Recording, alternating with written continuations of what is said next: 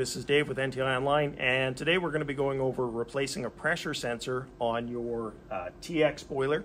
This will also apply to the FTV product and some of the Vmax products. The process is basically the same.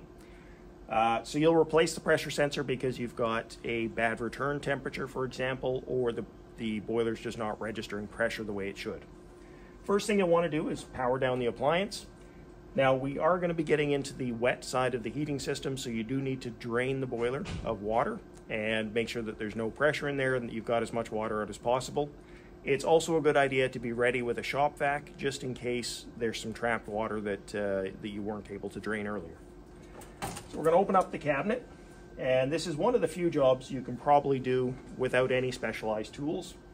So we've already drained this boiler, so our pressure sensor on the Combi model is down to the right here. If you have a heat-only variant, it'll be on the rear return pipe up into the heat exchanger. So you want to pull out this little clip, pull the sensor out,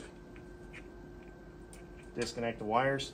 Now what's happened here is the old rubber O-ring and gasket has stayed inside there, so we're just going to use the sensor to pull it out.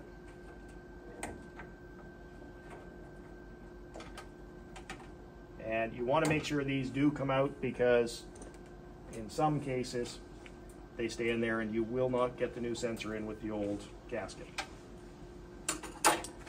So now that we've removed this, you're going to get a new one of these.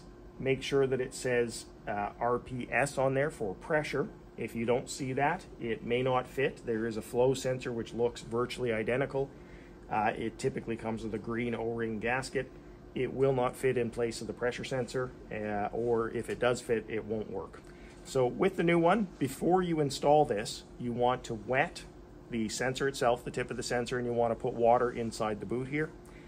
If you don't do that, it will probably still work, but it takes a while for the water to infiltrate the sensor and start reading. So we found that if you just wet it first, it works right away. Once you've got that wet, push the rubber boot back on. Push it in there. You'll feel it sort of click in place.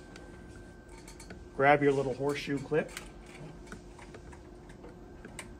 Snap it back on till it clicks. And just give this a good tug to make sure that it's firmly in place. At that point, plug it back in and refill your boiler with water. Hope that helps. If you have any problems, give us a call at Tech Support 800-688-2575. Thanks for watching the video today. If you'd like to check out more videos, see the link below. Don't forget to like, share, and subscribe to our channel for all the future updates. And also check us out on Facebook, LinkedIn, and Instagram.